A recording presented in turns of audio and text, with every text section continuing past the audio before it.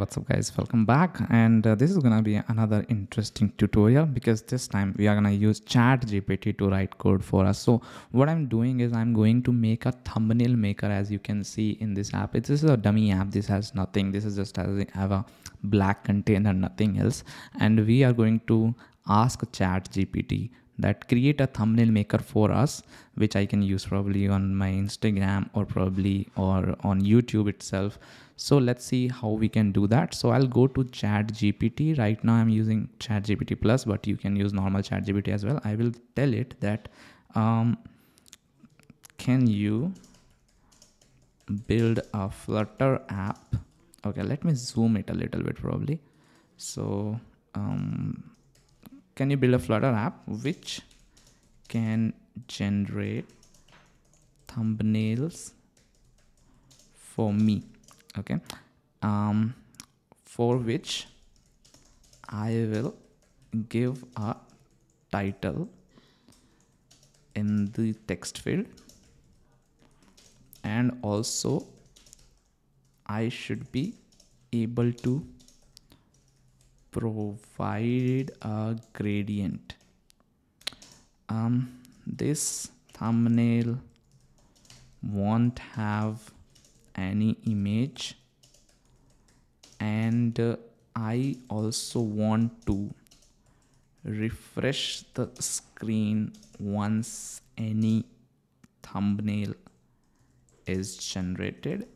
And the last information I want to give is I also want to save this thumbnail. Please write the source code for me.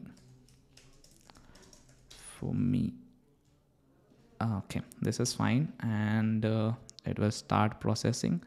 So below is a sample source code for Flutter app that generates a thumbnail with this and save it as an image file. Okay, so what it is doing is it's using, as you can see, image gallery saver and path provider.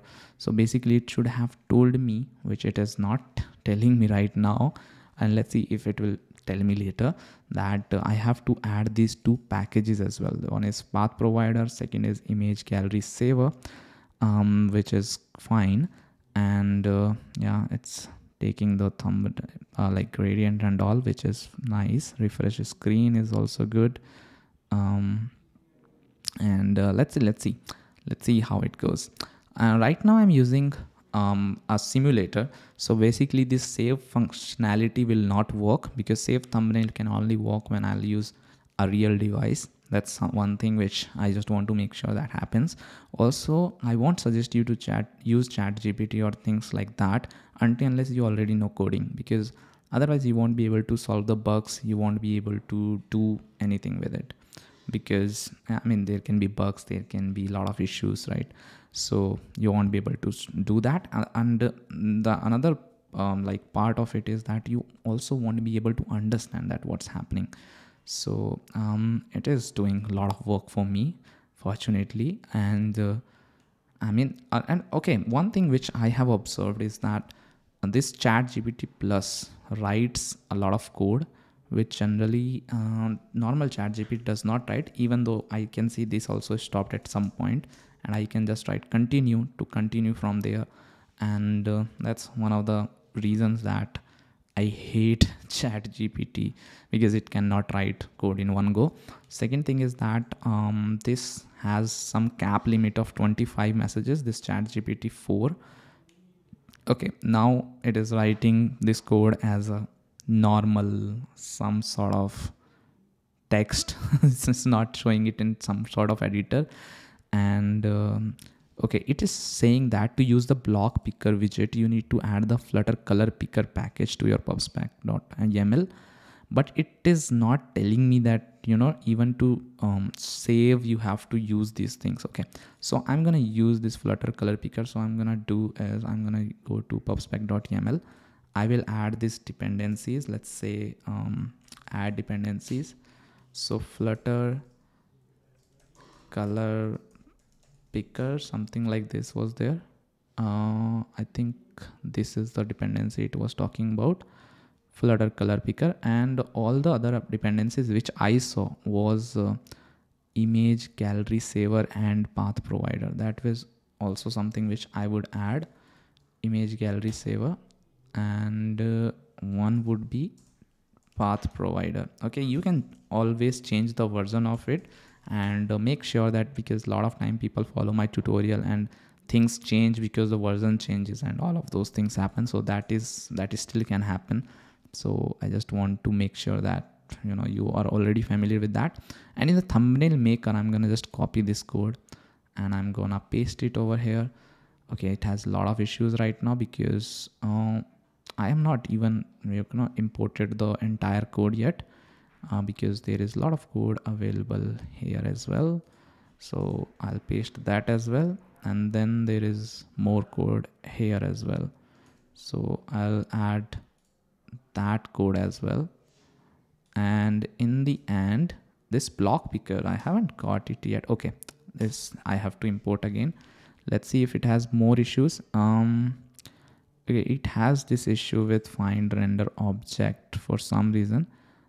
Okay, and okay, I think if I say this, okay, this is fixed. To image cannot be unconditionally. Okay, so I think again this can be this, or maybe there are some issues. I am not able to figure out why this is happening. Isn't defined, it says. Okay, so the problem is that this particular thing is not working for some reason. So it's saying that change repaint boundary to render object type notation, which can fix this. But then this boundary does not have a to image sort of method. And then this thing is not working. So what I can do is the save thumbnail function. Okay, so I can tell him that the save thumbnail function has some issues. Can you fix it?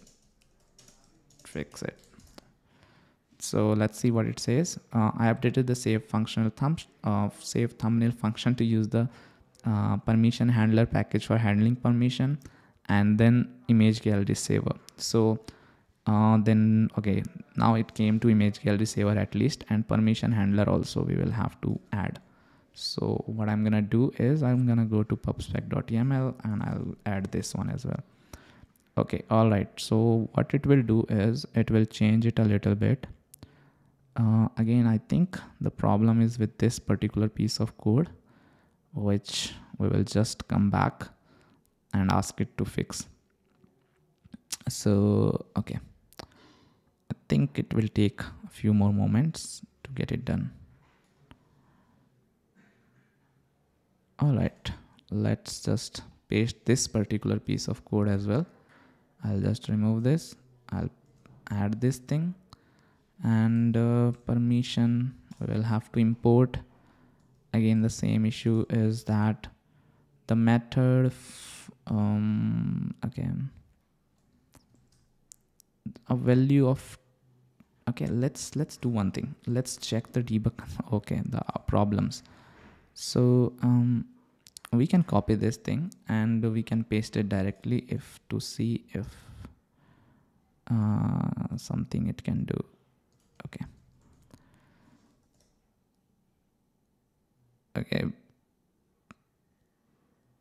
Okay, now it is helping me in fixing this. So it says that, okay, you can cast it as render object, which can fix the problem. So find render object as repaint boundary. Okay, this is something unique. So what I'm gonna do is, okay, so it says that I can just say it render repaint boundary and it should fix the problem. That is sort of fixed, I am sure, but then I have another problem which is saying that image of type by data cannot be. Okay, that's the problem. I think we need to do this, and then we need to do this or this. Okay, I think this thing is pretty much sorted. I think I have removed all the bugs from this code. Now let's do one thing. Let's rerun this because we have added a lot of packages or plugins. So I don't want to just get into that zone where, I'll have to again restart the app next time. So it's better I do it right now. And then probably it will also ask me to run pod install or things like that, because that can be another problem. But I'm happy with ChatGPT doing most of the heavy work for me. And looks like, and probably we will need more tutorials to make this app even better. So, and we will do that. But right now, let's do the basic one. Okay, there's one problem, is that this thumbnail generator is something which we haven't specified yet. And to be honest, this thing should not be here, because this is already there in our main.dart, and we can just replace it with thumbnail generator or thumbnail maker. Okay, we have, okay, this is definitely not very responsive sort of thing. But what I can do is I can go to thumbnail maker. I can do some changes myself as well. So for example, here in the row, if we see generate thumbnail, or I can wrap it. So I can use a wrap widget, which can main alignment, and I can say wrap alignment. Okay, this is better. And then I think I can have a cross axis alignment as well, or spacing as well. So spacing I can give 20. Okay, this is better, much better. So now I can write some title. So let's say how to use ChatGPT,